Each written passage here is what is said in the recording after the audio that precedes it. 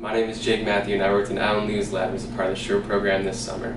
The long-term goal of our lab is to create artificial platelets. A platelet is a very simple cell that does not contain a nucleus. It serves as a good candidate to be created artificially so that blood clotting can be triggered upon injury. My work dealt with the mechanical activation of the artificial platelet. Platelets are constantly circulating throughout the body. When there is a break in the endothelium, the platelets bind to collagen and encounter molecules that trigger their activation, and they begin to clot and block the hole. In order to mimic the activation and function of platelets in synthetic cells, we need to incorporate proteins into the membrane of our artificial cells. One important protein is a channel membrane protein called MscL. This channel protein will open when the membrane is under tension, which we have shown in mammalian cells by applying hypoosmotic shock. Opening the channel in our artificial platelets allows molecules such as calcium ions to enter the cell and begin the activation process.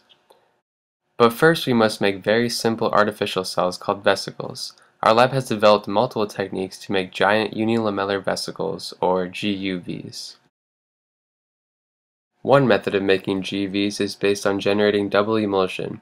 We construct a double emulsion generation device using very tiny glass capillaries that make up the injection tube and collection tube. We create an inner and outer phase of sucrose solution and a middle phase made of lipids. As the three phases enter the device and pass through the capillaries, they form vesicles with the inner phase inside of a lipid bilayer surrounded by the outer phase. Some advantages of using double emulsion include the ability to make GUVs of a uniform size and the ability to produce a large amount of GUVs. It is also compatible with complex interfaces with multiple proteins, for example. The downsides to double emulsion are that it is time-consuming and can be difficult to set up. Another technique of making GUVs is called electroformation. We use ITO glass slides that are conductive on one side and spread the lipids onto the conductive side, creating a lipid film. We then make a chamber using two slides with a rubber spacer and copper tape in contact with the conductive surface. The chamber is then filled with a sucrose solution just like in double emulsion, and alternating current is run through the chamber. Electroformation is a relatively quick and easy process compared to double emulsion. However, the GUVs made by electroformation are not uniform size, and it is difficult to incorporate complex interfaces into GUVs. Now that we have made vesicles, we can focus on the protein.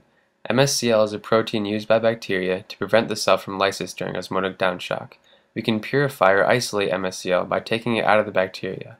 In order to do this, we introduce the MscL DNA to bacteria called E. coli.